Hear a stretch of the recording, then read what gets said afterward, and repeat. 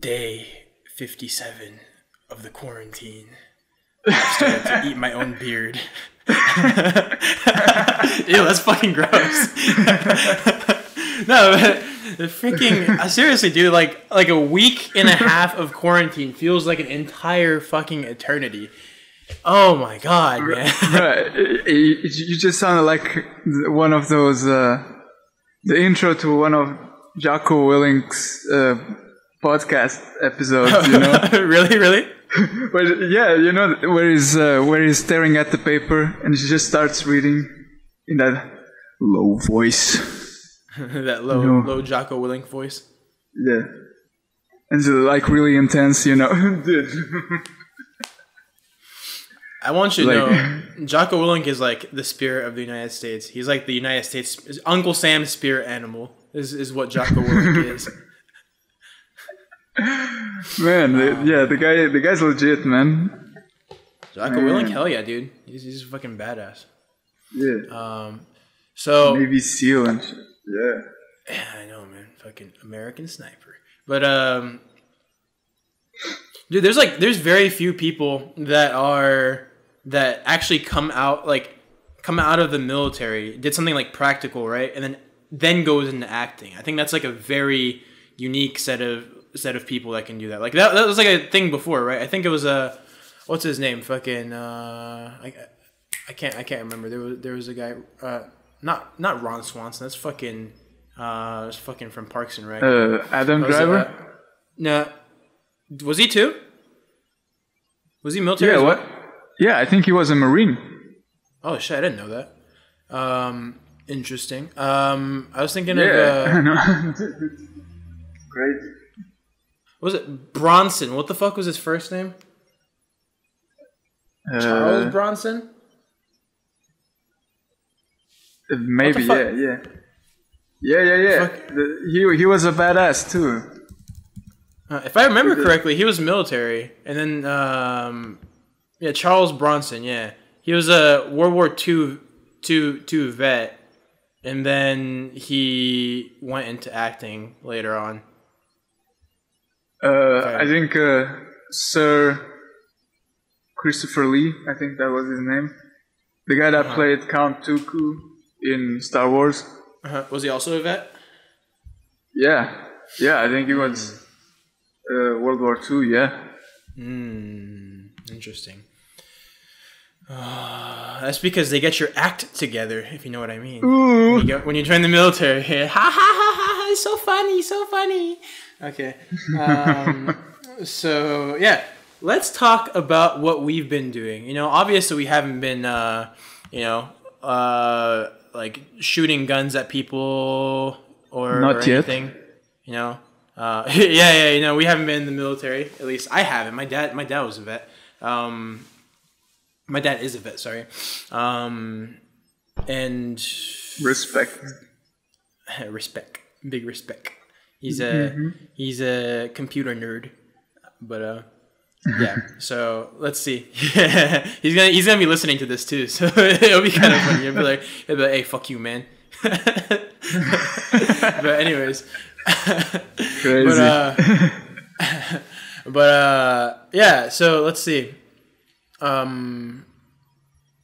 So we've been quarantined for 10 or 11 days, and the military has apparently been moving, I think it's like local, I'm not sure exactly what government force, but it was like my friend's boss saw military trucks, quote unquote military trucks. So they could have been like just like SWAT teams, you know, or like some police force shit.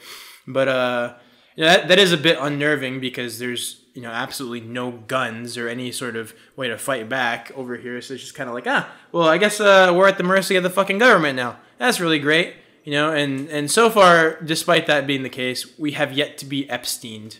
So I think that. I think that, you know, like that's a positive, right? You know, that could happen later on, but we've yet to be Epstein so far. So, but I'm still on Hillary patrol. I'll say that much. And regret as a weird way to put it, but anyways, you guys are You guys really care about Second Amendment, huh? Yeah, I mean, you know, you guys get jumpy when you start seeing a lot of government action in terms of employing military and stuff inside your own country. You know, that's a good point you raised. And you know how I mean, it's fair. It's fair. Like, it is a possibility. Oh, absolutely, it's a possibility. And here's the thing. I think is that the U.S. has always been on the opposing side to any totalitarian regime, while the U.S. has had any sort of like military power, right? And so, as a result of that, it's just like we've been like staunchly and very strongly against any sort of totalitarian, like any sort of regime that would cause some sort of totalitarian terror. And as a result of that, like the only way to topple tyrants is to be able to kill a tyrant, right? So I think, and that's pretty much the reason for having guns. Now, you know, you have a lot of like anti-gun arguments where it's like, but think about the children. It's like, yeah, I get what you're saying, but at the same time, it's like, you know, like for example, in Japan, I don't think that, you know, I don't think that you should have to have guns in Japan, because Japan's kind of an inherently fucking peaceful place for the most part, you know. So I don't think that Japan really needs that.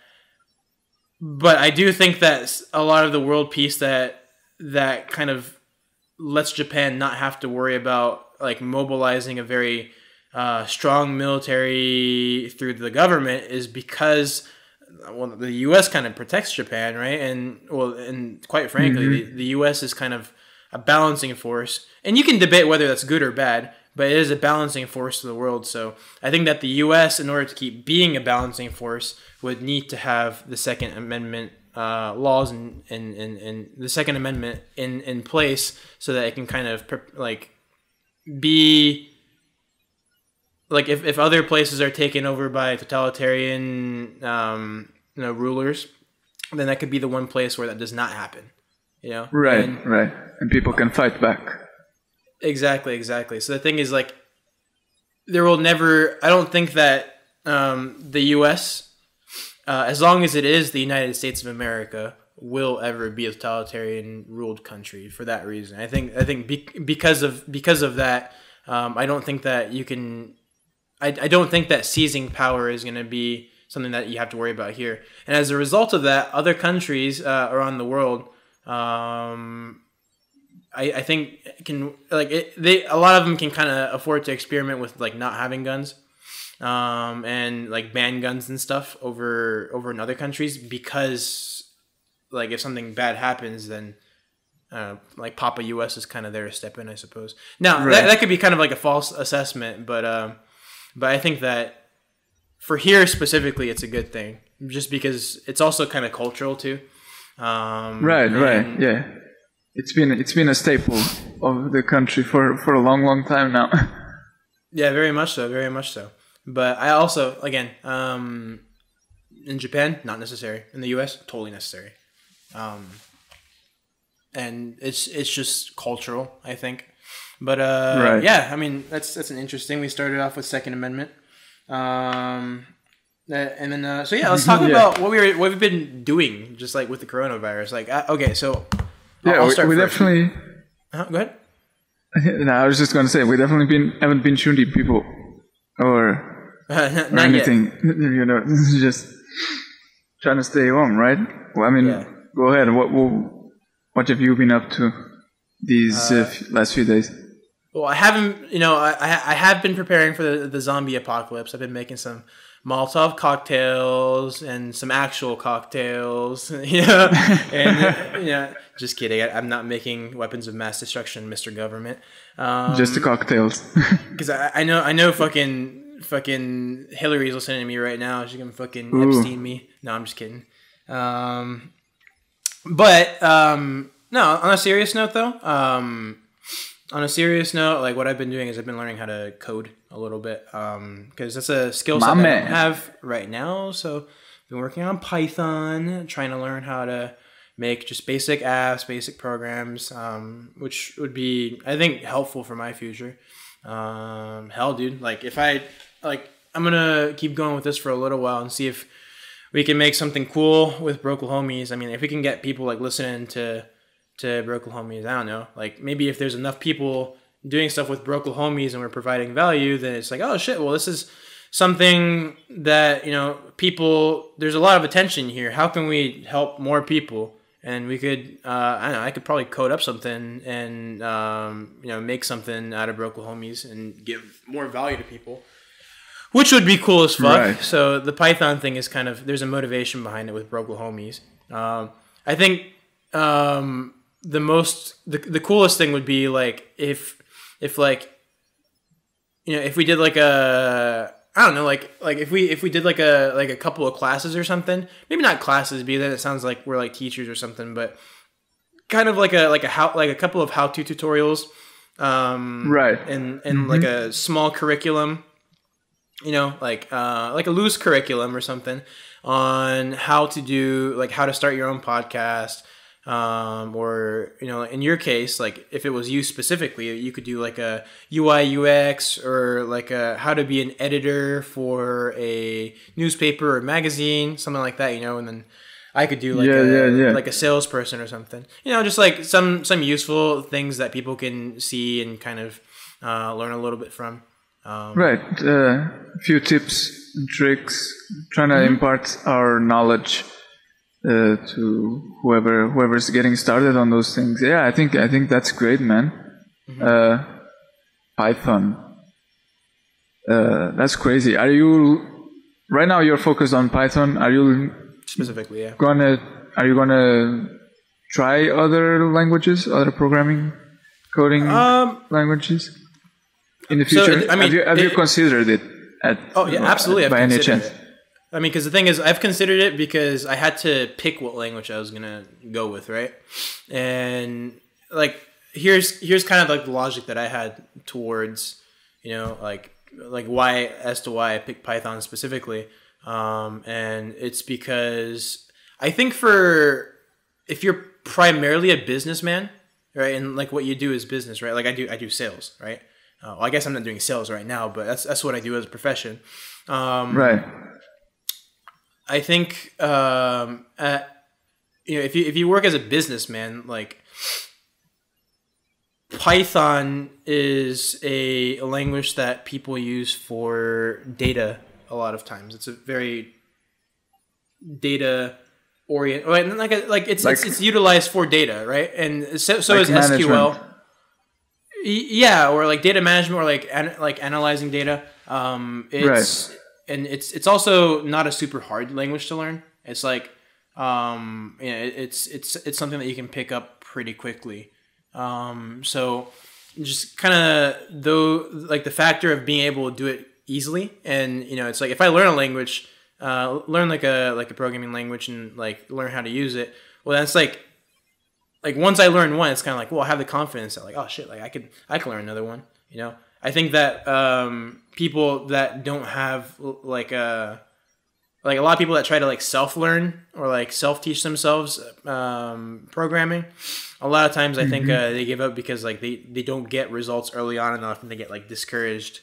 And so I was like, okay, well, I don't want to say that I won't get discouraged, right? So I thought like the best thing that I could do is kind of recognize that, you know, if I don't get results early on, I could get discouraged and I could quit. So I wanted to pick a language that I could actually learn how to use, and like quickly, so that I get like results quickly. And then like if I learn how to use Python quite well, then it's like, okay, well, I learned how to do Python by myself, so why can't I learn how to do C++ or I don't know, like JavaScript if I'm gonna, you know, like make web pages or something like that, you know. Although I think, you know, it's like, well, like why wouldn't I be able to learn those languages? And I think that was kind of the logic behind why I chose Python specifically. Plus, in the past, I actually got like a small like online certificate in Python already. So I already had like a little bit of prior experience with Python. Like it was just like a fundamentals class. Right.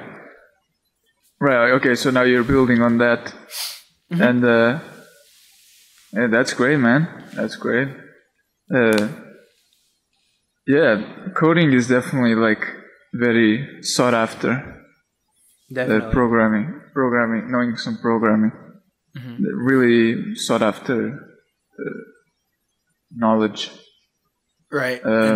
It's a very useful skill set. I also think that the way that you think when you do code something is also important, right? Because there's a specific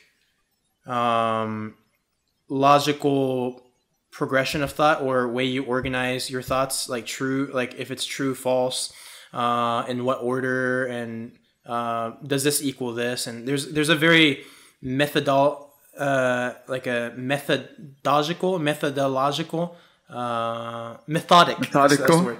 Yeah, there's a very methodical way of going about it. And there's like a specific order that allows a statement to be true or not true, for something to work or not to work, and it's very defined, right?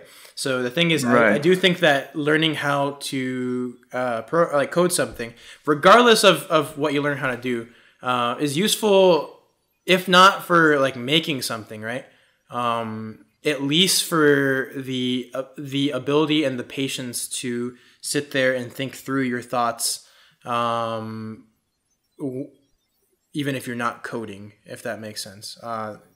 It's kind of like having the patience and like the logical, like being used to the logical wrestling in your own head through coding, I think. Yeah. Now, trying to anticipate errors and all that.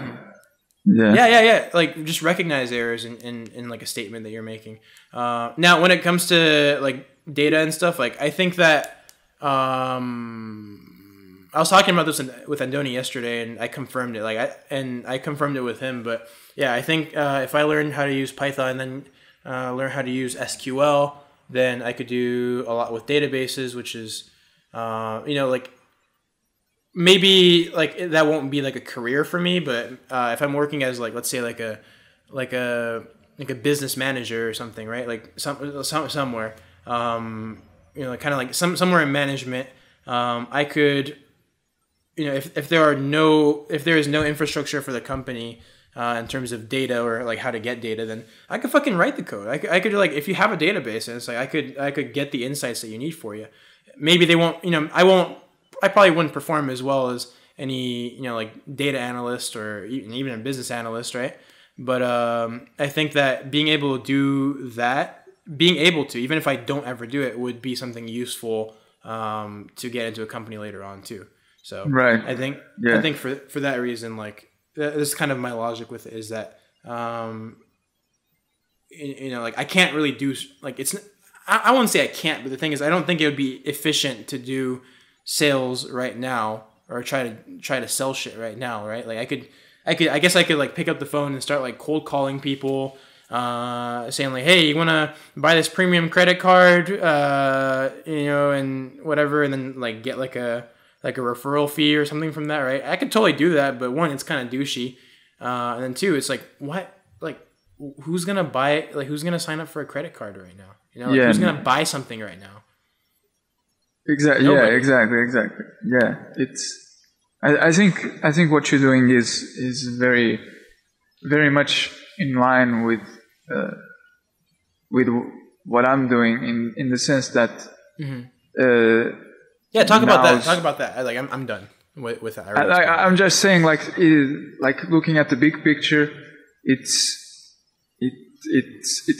maybe a time to step back and try to find something that we don't usually consider to do because we don't have time for it, because we are with other stuff other priorities. I think when you were doing sales, you probably didn't have any time left for Python, even if you wanted to, right? I mean, or you would be in a state of like, man, like you spent the whole day doing sales, and then you go pick up programming. It's like, man, my mind is not ready for like trying to learn how to code the database right now. It's right. But or at least now it wasn't the best choice back then.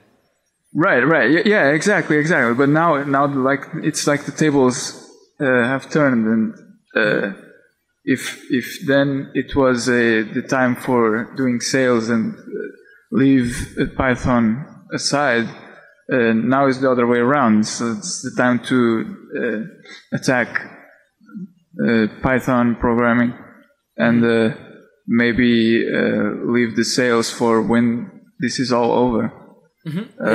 I think that's correct. I mean, because like I was, like whenever I get back from work, like I would work on stuff then too, but I was working on sales whenever I got back too. So I would get back home from work and I would start reading a book on how to sell shit better, right? Or I'll learn about like sales tips on YouTube. Right, and that's totally.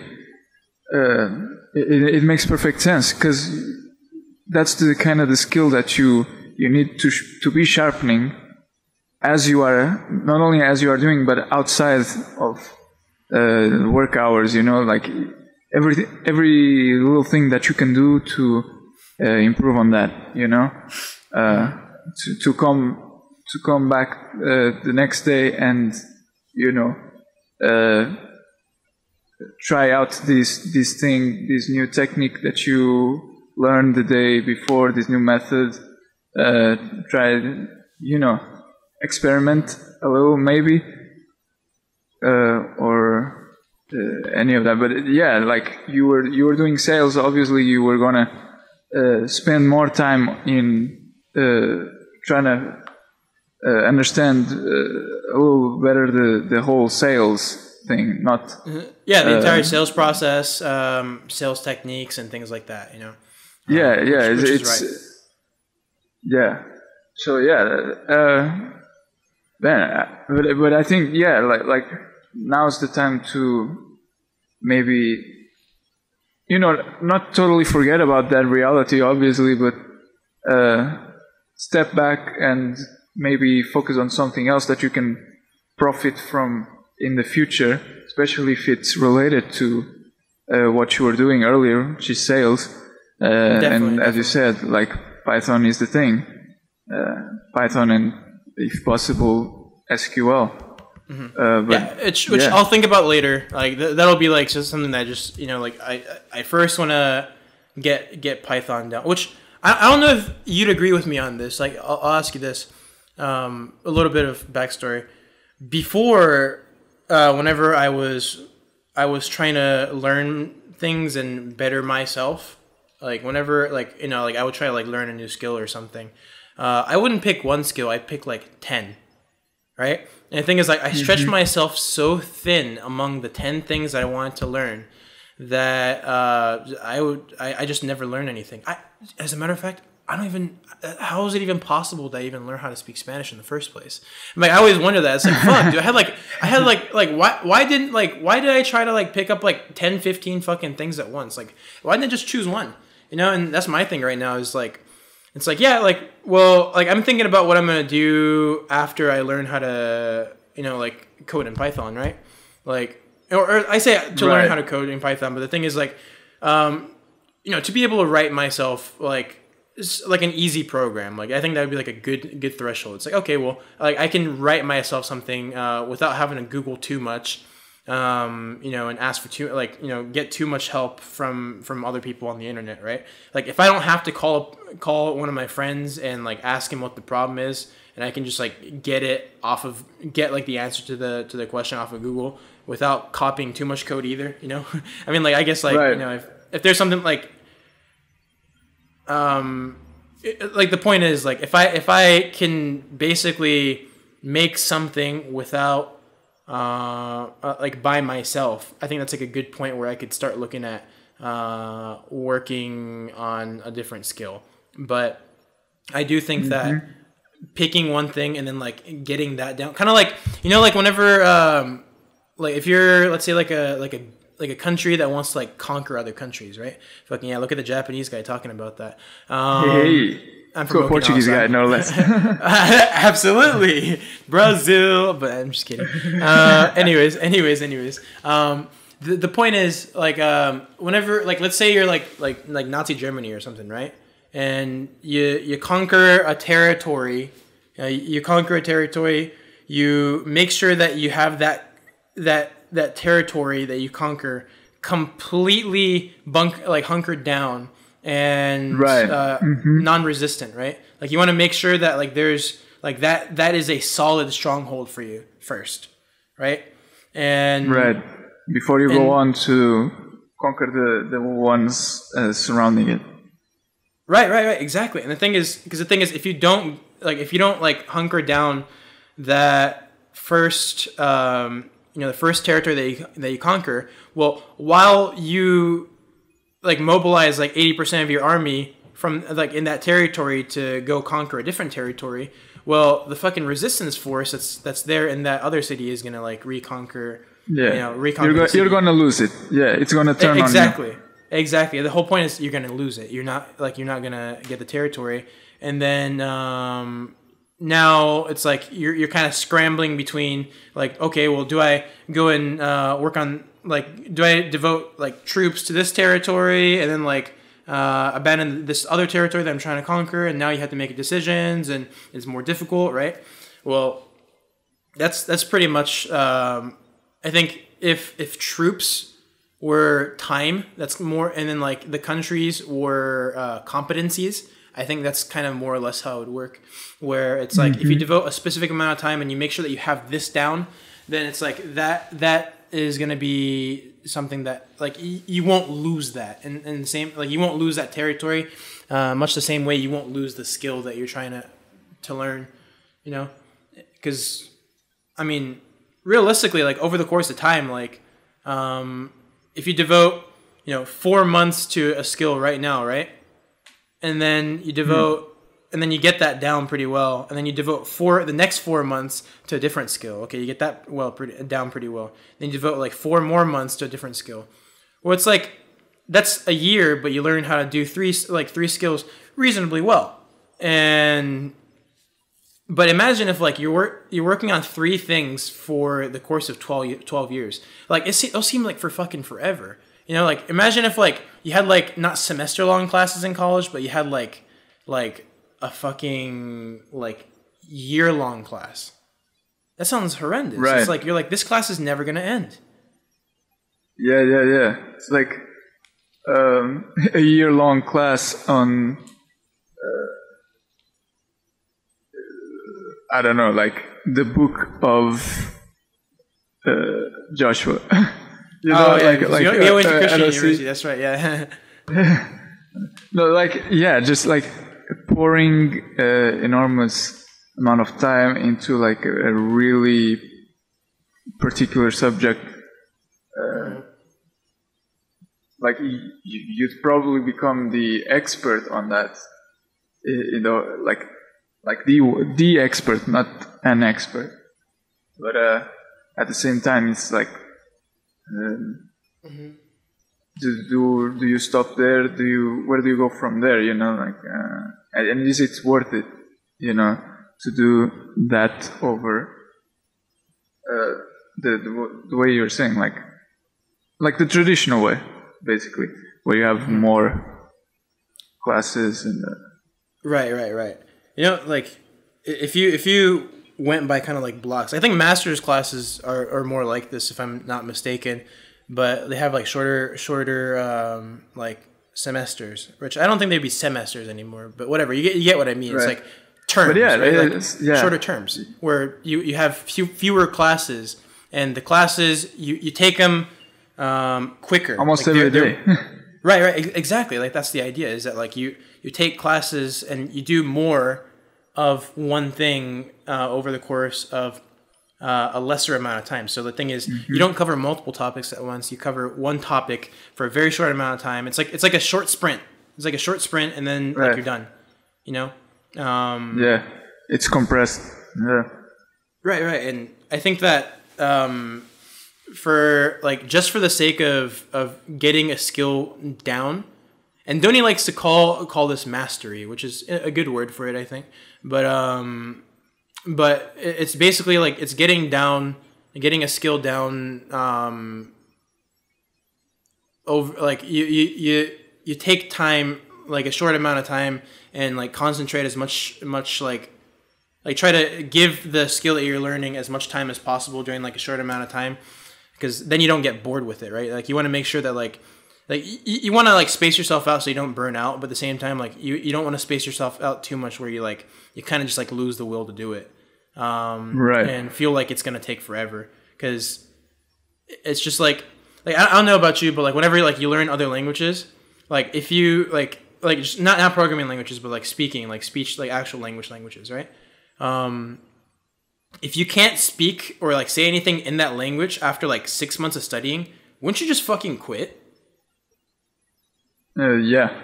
Right? Yeah. I mean, it's like then there's no point. Like by that time, you've lost the motivation to keep doing, like, because you find yourself still going through the basic steps, the compliments, the good morning, good afternoon, Como blah, blah, estás, you know, like things like that. Yeah. And it's like if you can't use it, that's like, me. Yes, me. Yeah, like if you have no practical application for it, you know, then you're just gonna get fucking bored of it, right? Whereas like if I do go on with this Python like thing long enough, right? Then after by the time this quarantine is over, I'm sure I could do quite a bit with the language, as long as I'm putting like 6 to 8 hours in every day, right? Or I guess it's 6 days a week I'm doing that. But like if I do that, then it's like by the end of this fucking quarantine, which might take like 3 or 4 months, let's say, right? For example, it takes 4 months, let's say. Well, fucking by the end of it, like I've put in what, like let's say on average 7 hours a day, and then 6 days a week. So that's what, like 42 hours a week. So 42 hours a week, and then that's like 16, like let's say 17 weeks, right? So it's like 42 times 17. What the fuck is that? 42 times 17. That's 714 hours. Wow. It's fucking 714 hours that you dedicate to a skill. So for me to learn a skill, it's more difficult to me because it takes I need to focus on it, and I get like distracted really easily. So what I generally do, and because I get distracted easily, and I do whatever things, it takes a little bit longer. So let's assume that a 25-hour class, right? 25-hour class takes me let's say 50 hours to do, right? Or maybe it could even be because I'm just using that time more to like not actually just do the class, but try to learn from my mistakes while I'm like programming the class, right? Yeah, and you're gonna be watching things over again, like you didn't get the first time. Like, that's right. That's the drill. And that's exactly right. It's like it's kind of how it's gonna go. So let's say I spend 50 hours on a class. Well, if I spend 50 hours on a class and I take, and then there's 714 hours that I'm working on this, then I could take 14 classes in Python, but like during this time frame, if I keep it up for 4 months. Imagine 14 classes in Python. Now, I wouldn't recommend like doing 14 classes, right? Let's say like it takes you 30 hours to write an application, right? Like on average or something like that. So now it's like you've taken, let's say like you take 7 classes, so it's like 350 hours, and then you devote and then you write It takes, I said 20 hours, right? Or 30 hours, whatever. It's 30 hours. So 30 hours, yeah. Yeah, so like you have like another like 10, 12 applications that you can write after taking 10 classes in Python, like 5 classes in Python. They say 5, 7 classes in Python. So it's like, you know, like you can budget that time. There's so much fucking time that you have to like learn this shit.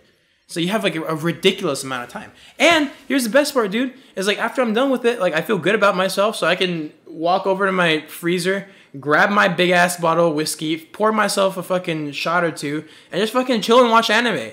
You know, like I do that. Right, it's like, right. Yeah. I don't feel guilty. I don't feel guilty about it. I did shit all day. You know, so I feel fine about that. No, I definitely feel you, man. Because like I'm on the same boat concerning UI UX design. Like right now, I'm just doing small projects that really, you know, small projects that are not overly similar to one another. And that you know, it's like quick reinforcement. Because you feel, like you said, you feel accomplished after you're done with it. You know, it's like, yeah, you made it. You know, it's a good feeling. Yeah, and it's you know, since it's this is not exactly something I've been working with for ages, you know, like I'm doing these smaller projects where, you know, you get that feeling more easily, you know. You don't spend like days or weeks you know, trudging through the same project file, you know, trying to make things happen,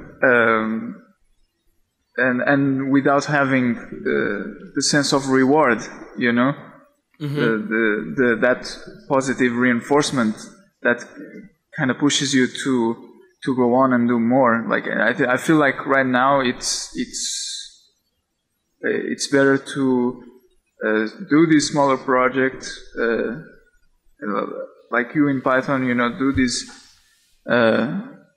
one course, you know, and from there move on to bigger ones, because like you do the course has I don't know how many videos or classes or whatever, but you do it, and you do it, and then it's like you said, you feel good about yourself, and you kind of celebrate sort of, but not really, but like, you know, you pour yourself a glass and smoke a cigarette, whatever.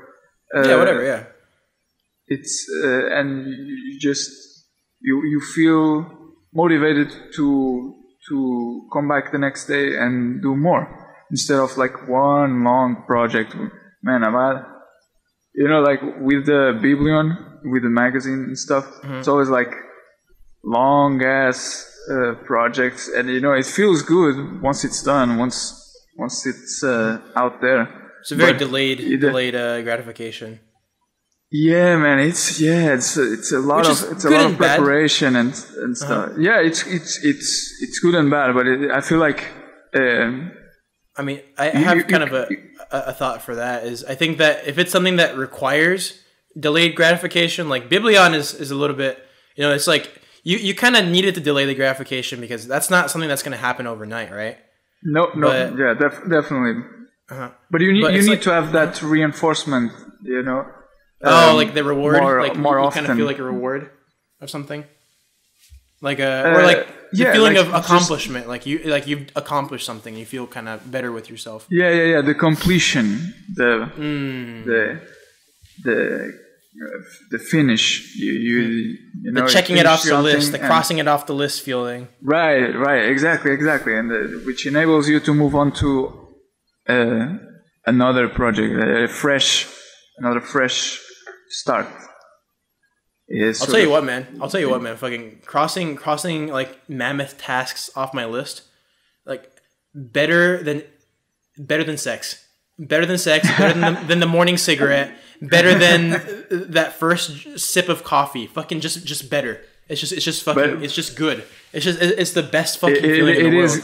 It's yeah, man. It's awesome. Like when you go out for so many weeks or months even, and you finally get it done. You finish it. Just wow.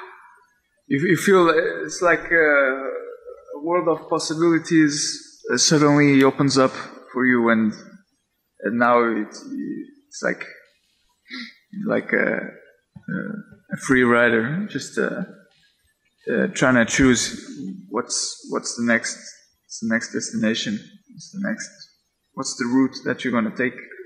And yeah, man, I think for the purpose of learning, of deepening our skill set and our knowledge of, for me, for UI UX, I think these smaller projects, and they won't always be small, obviously. Like gradually, they'll become bigger, more complex, more challenging. Right. That's the idea. It's just it's better to do this way incrementally, making them more challenging, than to start ultra challenging and try to ease off afterwards. Like too challenging at the beginning, and it's like you said, it's gonna be the language that you've been spending 6 months in and out learning, but at the end of the 6 months, all you know is the basic stuff, and you no longer have the motivation to keep going to learn. Right. And here's the other thing is like I do want to also make a distinction, like, and that's a good point, is that it's making sure that you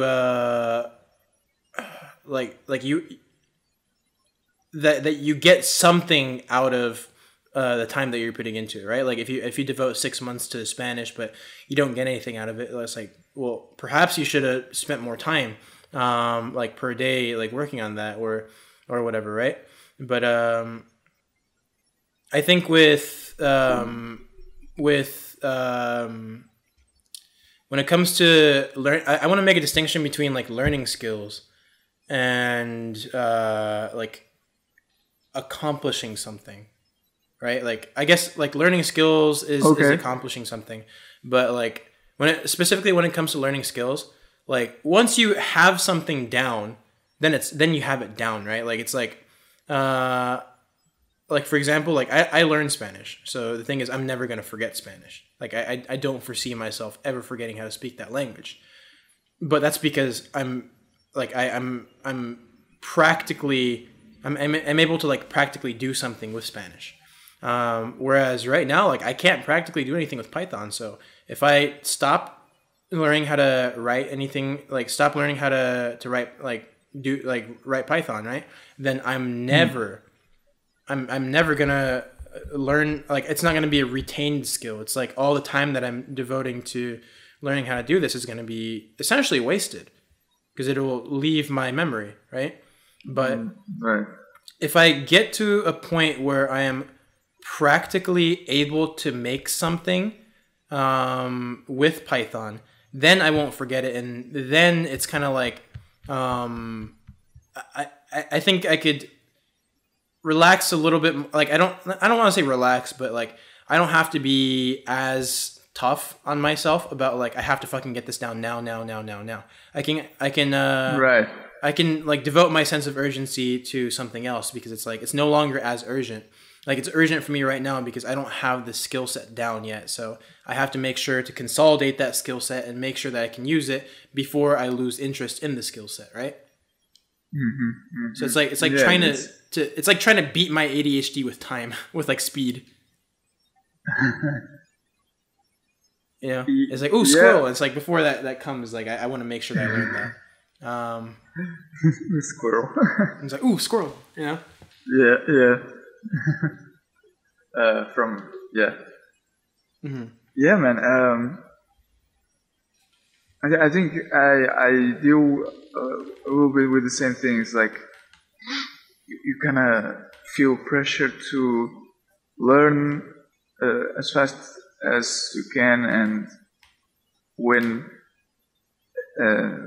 you're confronted with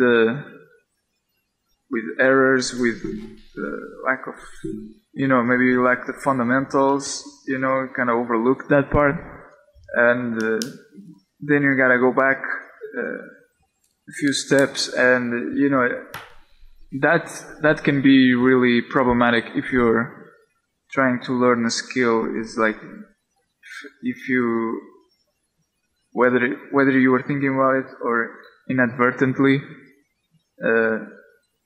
overlooked steps and things, and now your work is suffering from having overlooked those steps.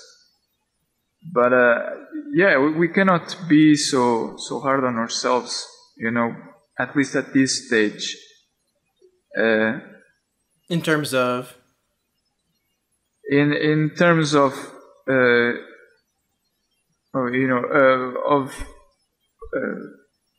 holding too high of expectations that we're gonna learn this in no time, and everything is gonna be gotcha. gonna go just fine. We have to, in our minds, prepare ourselves. Mistakes will be made. Fucking have some humility. Have some humility. Yeah, exactly. It's like you're not a fucking Ditto from Pokemon, right? Like you're not gonna just be able to like shift yourself into like whatever the fuck you want and like learn a skill, right? It's like, dude, it's like exactly.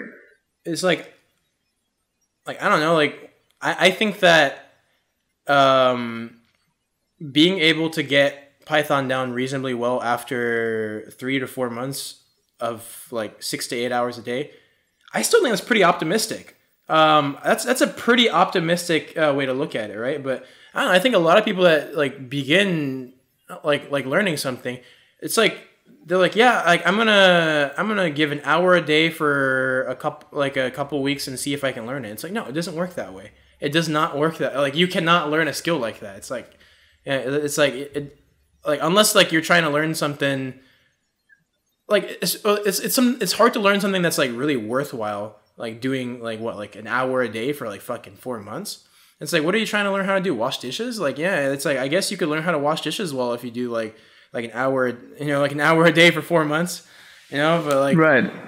But it's hard to put a deadline on learning the skill. That's very true. And there's also like sub skills and like other like mini skills inside of the big skill too. I think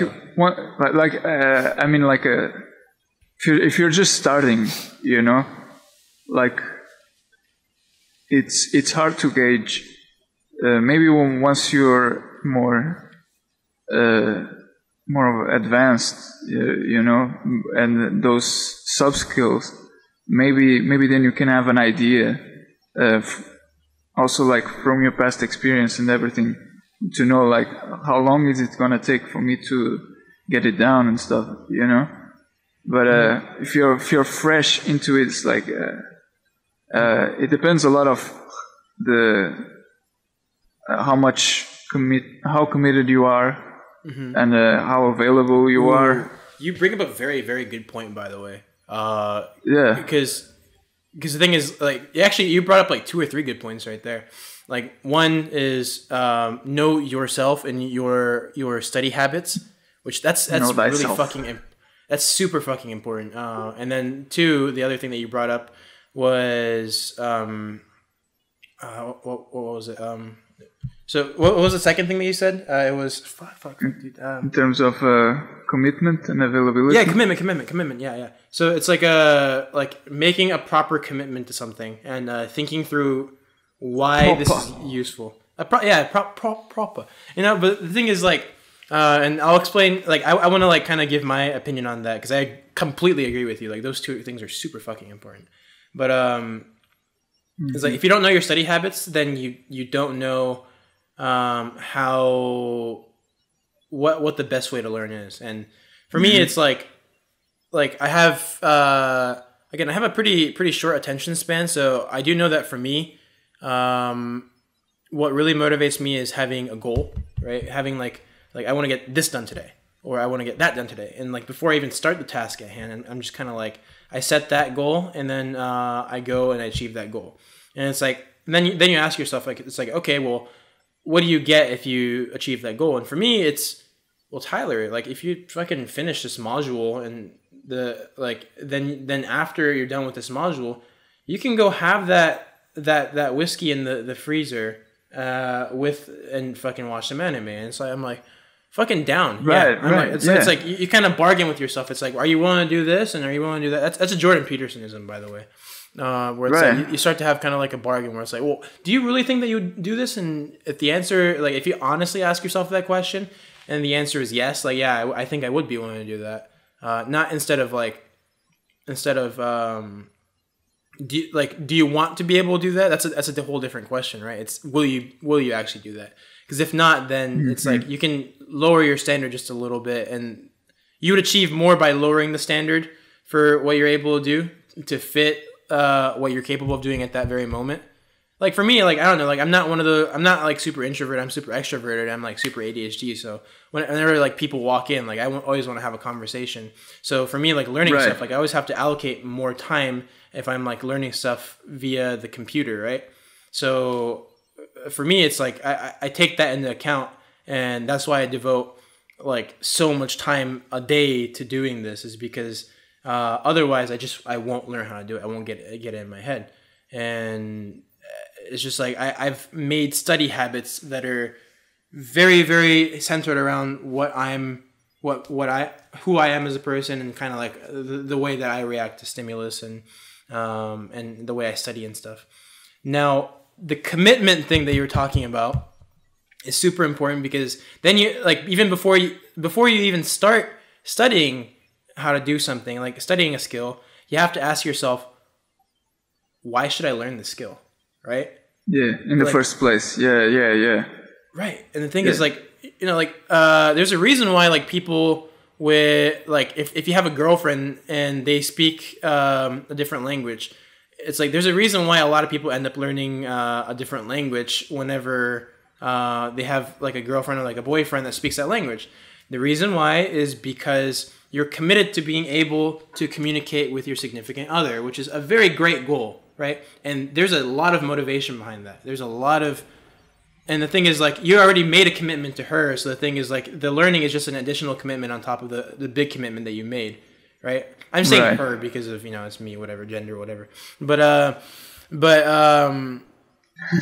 you know, but the thing is, like, you've made a big commitment already. So you're making a smaller sub commitment as, you know, as kind of like a way to enhance the relationship that you have. So there's plenty of motivation behind that. With me, like, for example, in the past, I've like been like, I'm gonna learn how to be a great basketball player. But the thing is, dude, I didn't like basketball that much. Like, I mean, like, I like basketball, but the thing is, like, I didn't have like basketball enough to where, like, I could learn how to, you know, fucking, you know, I wasn't going to be put in sprints and fucking, like, trying to get hops and everything, you know, like, try to, like, jump higher and things like that. Like, no, I wasn't doing that. Like, I wasn't that motivated to be a good basketball player. I just wanted to be able to play, like okay, like, street ball whenever I'm, like, fucking bored or some shit, you know? Right, yeah. And so the thing is, if I don't think that I'm motivated for that, then it's just like, you might as well just not do it. Like, there was a book that I read by fucking, what was his name? Peter Godin. Peter Godin? Not Peter Godin. What the fuck was his name? Seth Godin. His last name is Godin, right? It's like Spanish, but Seth is his first name. He's an American marketing guy. The book was The Hard Thing About Hard Things, I think. No, that's a different title. It's a very famous book, but it's like, I think it was like Why You Should Quit or some shit like that. But it. Ooh. what the fuck? Why you should quit? What was it? The Dip. The Dip is what it's called. I believe. I think it was The Dip, and yeah, it's called The Dip. It's a super useful book where he talks about like when you should quit something and when you should persevere something. And it's a super useful book. It's a super useful book. As a matter of fact, like if you were here, I would let you borrow it because I have it. It's a super easy read, by the way. I read it in one day. It was like maybe like an 80, 90 page book. So it's super short. So I just read it in like a day. I just sat there and just kind of like just poured through it. Nice. Yeah, it's a very good book. It's a simple, useful concept explained in a very simple, short book. So, but yeah, yeah, I went on a rampage. No, but I think you raise a great point, which is having. Which is off of your point, by the way. It was off of your point. I want to give you credit first. Yeah, no, I'm guessing that with that book, the idea is it kind of has to click on you that this is something that I want to do and devote time to, and that has utility for me in the future. Yeah, absolutely. That's my guess. It's because you think of all like the people who were accomplished at some skill, at some sport, like Kobe. You know, the guy was obsessed with basketball. So, like, it does take a little more than just this is something I feel like doing right now. But who knows? You know, it takes a little bit of devotion to it, to the craft, to the sport, to absolutely, it takes the skill, extreme devotion. But yeah, exactly. So, I'm not calling for people to become obsessed individuals. Just find something that really connects with you, and you feel like it's something that you'll be able to use in the future in a healthy way, in a profitable way, preferably. In a helpful way, mostly, I think. It's helpful to other people, I think, is I mean, at least that's what I think is like, or if not helpful to other people, at least helpful for yourself, right? Exactly. Yeah. No, yeah. It's you gotta feel fulfilled with it, you know. Absolutely. It's gotta click with you, and now is the right time to dedicate yourself to something like this, like with this whole pandemic going on. Like, you gotta stay home. Okay, so maybe you can't go swimming, and you really wanted to do swimming, you know. But there's other things like work around that. Like, what else is it that is something that you can see yourself doing that you haven't been able to, you know, like learn a language, learn an instrument, learn. And you're talking about kind of like during this time, not specifically, but it's like kind of prompted by like the time that we have right now, huh? Exactly. Yeah. Absolutely. Like, you and I, we're both trying to find ways to fill this time that we have. Or like, what is the opportunity? Like, because the thing is, like, this coronavirus quarantine is like, there's been some things taken away from us, right? Like the opportunity to make money and other things of that nature, right? Which is unfortunate, but there's also an opportunity, which is like that we have an immense amount of time. And it's like, okay, well, what can we use the time for, right? Like, you start asking that question where it's like, what's the best thing that I could do with this time right now? What is the most productive? What is the most useful thing? What is the best usage of my time? You start thinking about that. And it's important to spend some time thinking about that and then coming to a conclusion and then executing and acting upon that, right? Absolutely. Like, make sure you think about it. And you know, I think it's going to be different for different people. The situation is definitely not the same across the map, but well, absolutely, for a lot of people, this is a time for profit. for profit. For profit, like, because the thing is, for example, like, dude, if you own a grocery store, this is the best time for you, dude. Like, I mean, like, there's a little bit. I mean, like, there's like positives and negatives, right? Like, I mean, like you're kind of scared about like what's happening with the coronavirus thing, and there's like people coming in all the time, and like you're kind of like, you know, afraid of the infection like spreading among your employees and things like that. But dude, it's like people are freaked the fuck out with this virus, and there are people flocking to buy food right now. There's like people right, yeah, they're making lines and shit outside the grocery store. So yeah, for those people, now's the time to like drill. Yeah, absolutely. And that's a different situation from us, where it's like, for us, it's like, this is downtime for us. For that, for now, it's like, for them, it's uptime. You know, it's like we're here like learning stuff, and they're there like executing and doing stuff, because that's their it's their time right now to do that. And fucking, not to mention medicine, dude. Oh my gosh, the respect that we have for the medical people in this fucking world right now, you know. And even anyone working as a nurse, doctor. Oh my goodness, dude. This is, I mean, like, for them, it's like, you know, like, please don't listen to my podcast right now. It's like, you know, it's like, don't drop the fucking what you're doing at the hospital to, you know. Yeah, just call me instead and French, and you know, or something. I'll bake you cookies and I'll send you cookies. Like, which doctor is listening to this podcast? I will bake you cookies and I will send them to you. That is a good usage of my time. Fuck yeah, dude. I will bake cookies for a doctor right now, or a nurse. Yeah, absolutely.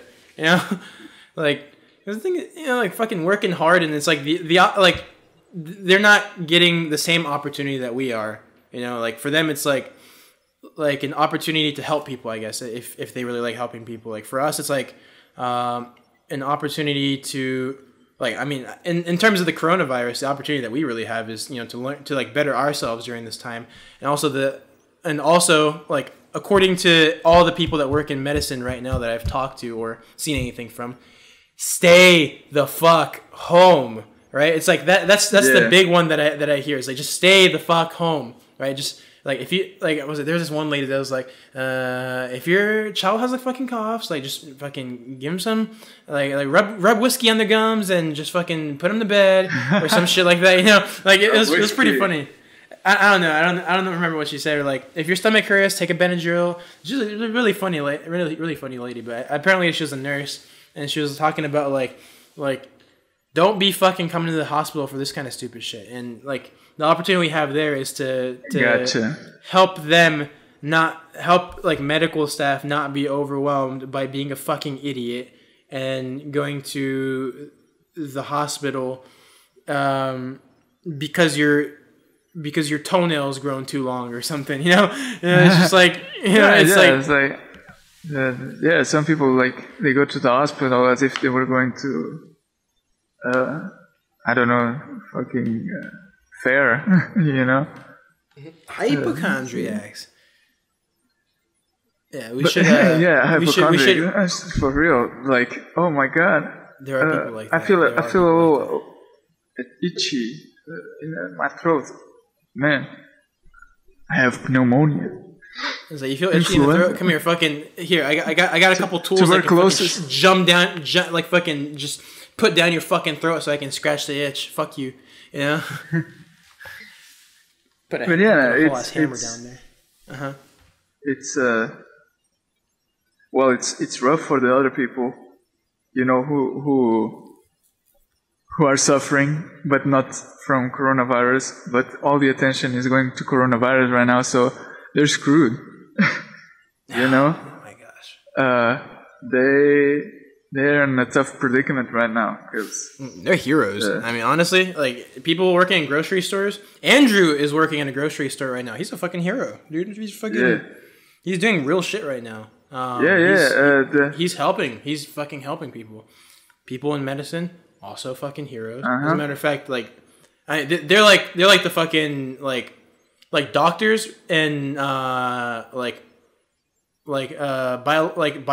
researchers right now. Like, they're like trying to like come up with a vaccine.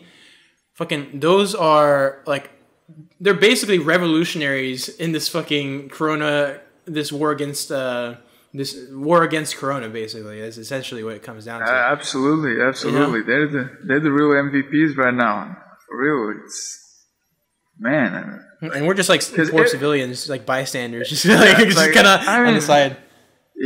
How many people, like you and I, we're actually taking time to, you know, make our time useful for us, you know. But how many people are out there in their homes, binging on Netflix and just wasting away their time, precious time, you know, very precious. While all these people, the people in the groceries, people in the hospitals, man, the doctors, the nurses, you know, they're like working extra hours, you know, they're going around the clock, you know, trying to deal with all the cases that come up in their hospitals and their clinics, everything. Man, I mean, the Netflix thing. It's crazy. It's crazy. You know, that's actually funny you mentioned that. My dad was like, he messaged me and he was like, okay, well, because of this quarantine thing, do you want to borrow my Netflix account? Is what my dad asked me, and I said, right. No. And because if I had that Netflix account, I would be tempted to be like fucking binging series and stuff. Yeah, it's like, dude, it's like anime is bad enough, it's... man. Like fucking like, you know, like fucking like, yeah. You know, like I already binged this shit, so it's like I gotta keep myself from doing that, dude. And when it comes to, first of all, I hope medical personnel get some sort of fucking rest after this coronavirus thing is over. Like, I hope they give more downtime to people after this virus thing.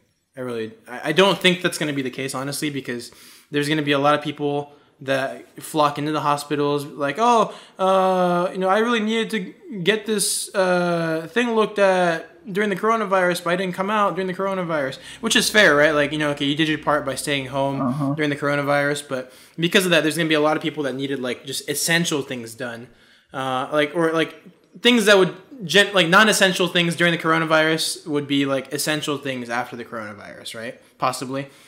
So the thing is, like, those people are going to flock to the hospitals. So I hope our medical people don't get overwhelmed because of that. But well, there's already and the other thing that I wanted to say was, if you don't do something with your time right now, just to clarify, Dani and I aren't judging you. We're not saying that like, oh, you're a fuck up and you're like this. What we're saying is we feel kind of, at least what I'm saying is I feel kind of bad for you. Like, you have this much time, right? And the thing is, if you don't do anything with your time and you're using it to just watch Netflix, which watching Netflix itself is fine. It's just, if you're using all of your time to do that, then what your future is going to look like is basically what your future looks like now. It's going to look the exact same in 30 years, but you're just going to have 3 kids and a significant other.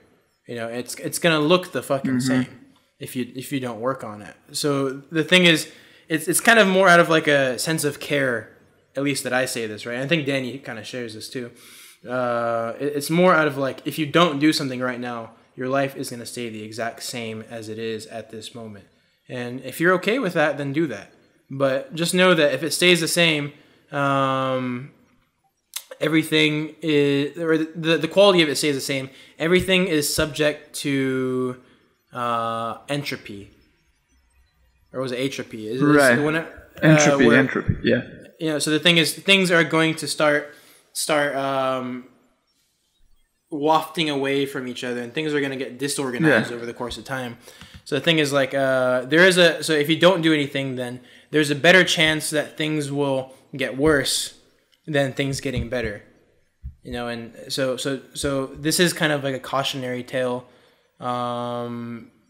especially like I don't know about you, but like Danny, but whenever I look at the people that really kind of confirm this idea that I have about like things won't change unless you like make it change, is whenever I look at old people and talk to old people, right? Especially old homeless people, which I talk to quite a bit, by the way. I talk to a lot of homeless people. I talk to a lot of old people in general. But what you really you talk to a lot of people. I talk to a lot of people. Yeah, exactly. I'm very extroverted. Yeah, but whenever I talk to older people, I kind of see where they are, and then they'll tell me about like things that they really like or things they enjoy, and occasionally they'll even tell me about things that they wanted or things that they weren't able to accomplish, right? But I can always see kind of where the opportunity was with that person, like, oh, if this person had just done this during this time, instead of like goofing around and like going out and drinking and partying, which I do, by the way. I party a lot. It's just I also study a lot. I work hard. Yeah, like that's what's up. But yeah, it's yeah, man. Like now is a time where you're setting a precedent of sorts, you know. Like this is a trial, and the way you go about it it can have a very lasting effect in defining how you will act the rest of your life, you know, how you face the rest of your life. Because the idea, like, for some people, if you are looking for a fresh start, you know, clean slate, we're gonna take this time where everything is coming to a stop, and you know, just start from scratch, ground zero kind of thing, you know. If what you're gonna do is if you're gonna go about it without changing any habits, without looking for ways to use your time more efficiently, use your energy more efficiently, you know, it's not gonna work. Basically, it's the clean slate, the start over. It's not gonna have any positive effect whatsoever. I think now is really the time for, if you wanna really pursue something that you haven't been able to, you can do so, but you have to do it with the kind of commitment that you'll carry out after this is all done. Like right now, you commit yourself to a level that you want to uphold for the remainder of your life, you know. For after this is all over, like, this is not have appropriately high standards for yourself. Like, you don't have to. It doesn't have to be like super high, but appropriately. Yeah, and it can't go away once the pandemic goes away. You know, it's like you know, it's you gotta continue. Otherwise, it's for nothing. You know, the time that you spend is for nothing. No, you gotta carry on with it. When you go back to the, you know, when life goes back to normal for most of us, and we get out of the house and get back to the usual stuff. Ooh, that's a good question, actually. There's a question that I think is good to ask yourself during this Corona season, right? Yeah, and by the way, like just to clarify, like for me, like I think this is very valid for me. You know, like I really feel like I need to watch myself, because this could be this time could be an opportunity for like change a few things, and and like establish that precedent that I was saying earlier. So I think I'm not the only one in this position, but like for me this is really important, and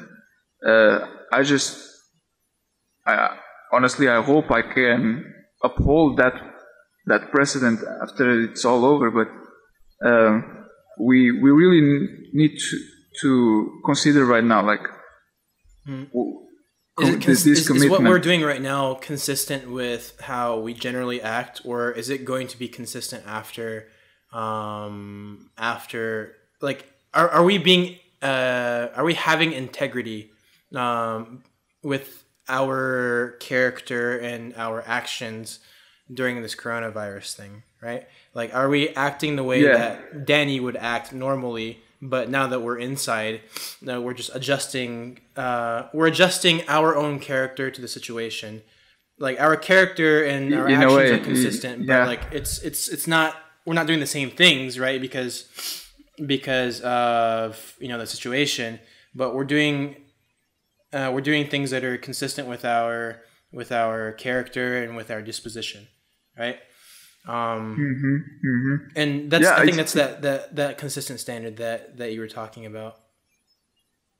Yeah, I think it can go both ways. If you're diligent right now, it's gonna help you in the future to be more diligent.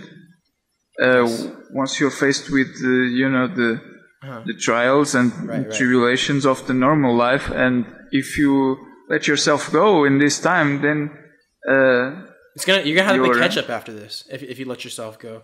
Like, here's the question. And you might not catch up. And you might not catch up. And that's absolutely correct. Because it's fucking, you don't play with that kind of stuff. It's like, don't let yourself go, because it might take you a very long time, if ever, to catch up.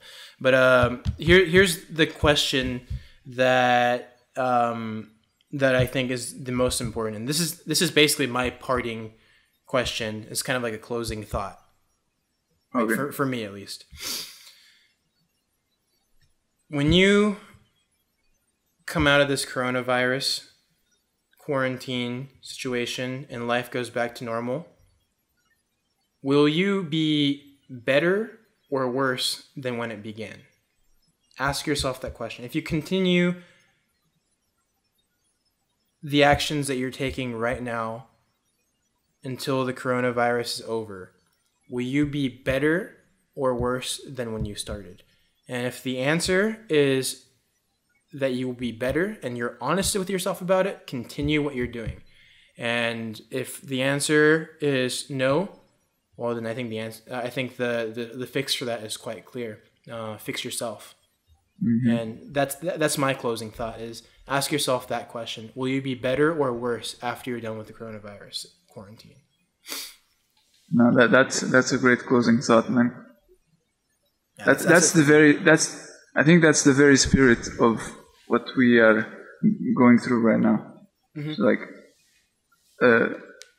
how do I make this an opportunity to make myself better and come out better than I was when this whole thing blew up, Absolutely.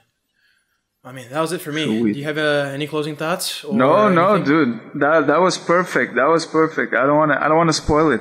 Okay. You never spoil it. But bro, it's terrific. Yeah. Cool. So, yep. As always, thanks for coming and listening to the podcast. Dani and Tyler, you can find us on our social media at Broklahomies, at BROKLAHOMIES, Broke LA Homies. And that's on our Instagram and our Facebook too, so you can find us anywhere. And and during this coronavirus pandemic, we're looking at releasing an episode every week. So I think we're going to be recording on the weekend, and then we'll be releasing on like a Monday or a Tuesday, maybe a little bit later. But hold us accountable. Like if we're slacking, be like, hey, where's that new fucking podcast, bro? So message us, fucking harass us. This is part of the whole thing, the whole establishing the precedent thing, like try to be more consistent, and that's largely on me too. Like, man, but yeah, hold us accountable. Like, it helps us. It helps us to know like that you guys are behind this and want to see more. That motivates us to do more as well. Absolutely. Cool. Dani? Stay home and use your time wisely. All right. That's all I got. Hey. Love it. Until next week? Absolutely. All right. See you, bros.